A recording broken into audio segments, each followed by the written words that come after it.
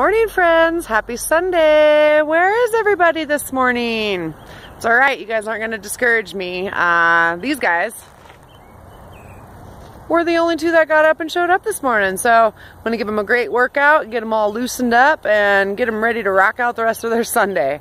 Anyway, gang, hey, just checking in. Hope everyone had a great Cinco de Mayo weekend. It was the Kentucky Derby. Some proms were happening. I don't know if graduation's happening right now as well or not, but hope everyone had a healthy, happy, safe weekend.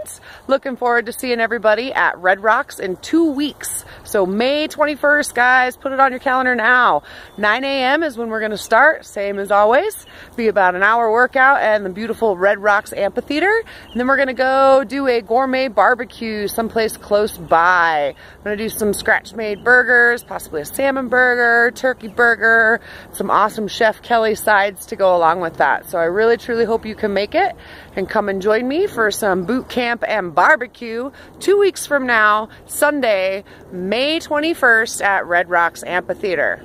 Even with our busy weekends, guys, it's really important for us to make sure we're making time to keep our bodies and minds healthy and physically fit.